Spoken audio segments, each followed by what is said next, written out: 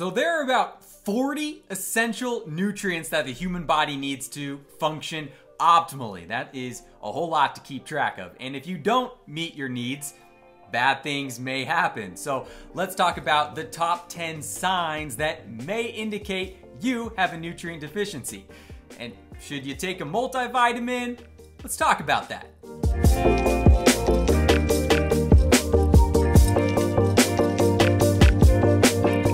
Hey everyone, welcome back to Inc. Nutrition, where we are all about mind, body, and food. My name is Jack, Registered Dietitian, and I'm here to help translate the science of nutrition to help you live a happier and healthier life. So I personally think that eating is truly one of life's greatest pleasures. And while I often live to eat, the reality is, we also need to eat to live, and ideally a nutrient-dense diet full of balance and variety in order to thrive. And that is because you simply cannot meet all of your nutrient needs, all these vitamins and minerals, from having the same foods over and over. So I think probably too many of us focus on quantity. How many calories, how many grams of sugar and grams of protein. And if we just kind of shift that narrative a little bit and focus a little bit more on just including fresh, whole, minimally processed foods, and have more emphasis on the quality of our food, you're probably gonna meet a lot of your health goals that way. And real quick, before we dive into the specific signs of a nutrient deficiency, let's talk about what can lead to a nutrient deficiency or low status of a certain nutrient. Okay, so number one would be, of course, intake, right? By avoiding certain foods, you may not be getting all your nutrients, and this becomes extra relevant for vegans and vegetarians.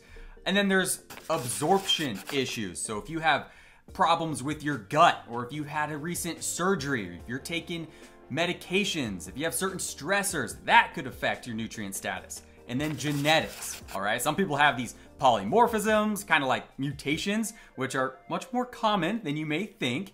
And that can prevent a nutrient from turning into its active form in the body.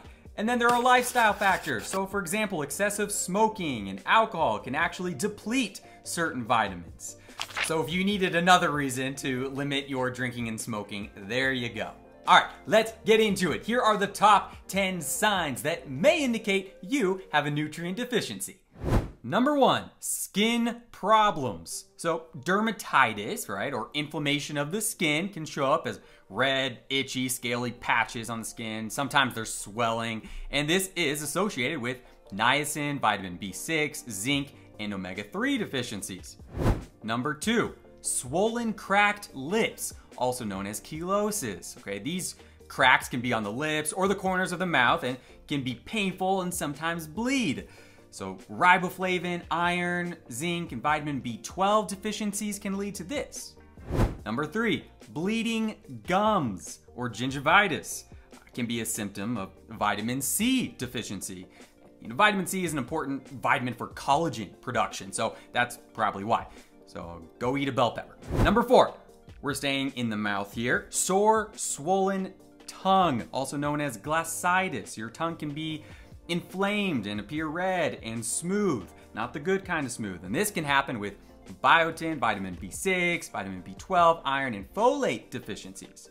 Number five, muscle spasm. So a condition called tetany, which leads to these little spasms or cramps or muscle twitches, like in the arm or in the eye. This can happen if you don't get enough calcium, potassium, sodium, magnesium, or vitamin D.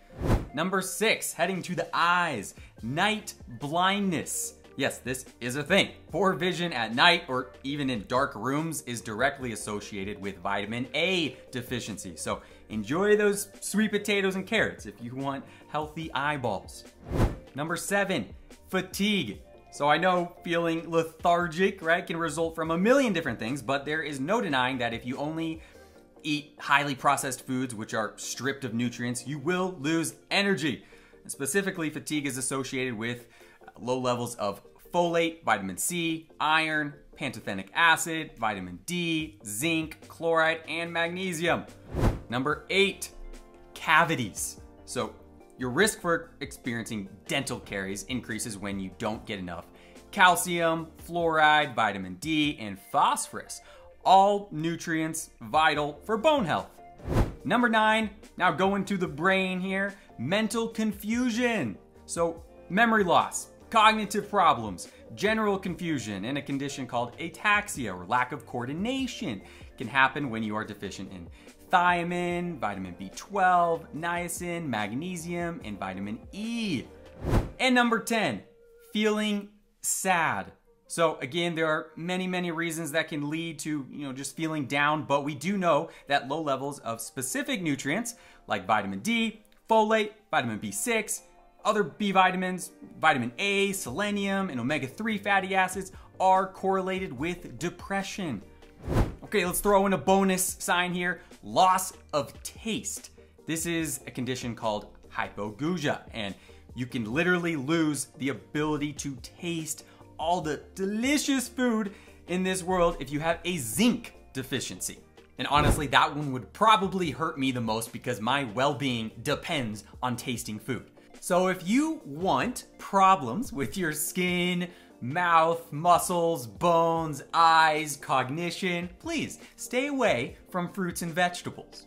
On the other hand, if you want to feel amazing, mentally and physically, if you want to have a lot of energy, all right, you need to eat good food. What is good food? Well, on a regular basis, ideally, you should be having non-starchy vegetables, allium vegetables, leafy greens, cruciferous vegetables, high fiber fruits, beans and lentils, whole grains, meat, seafood, dairy, eggs, fermented foods, nuts and seeds, oils, herbs and spices.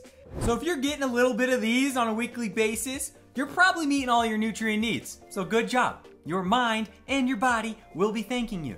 But that begs the question, if you're not getting a variety of these foods, should you supplement with a multivitamin or a specific vitamin or mineral? Maybe, right? It depends. If you had some blood work and a physician told you that you are deficient in something, then yeah, absolutely.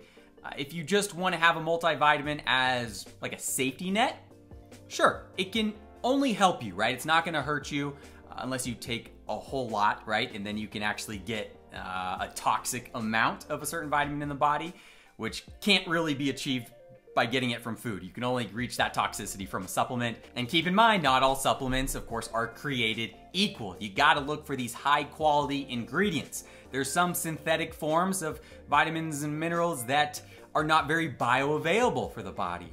So if you want some specific recommendations, definitely reach out. We can talk about that. But remember, food first, supplements second.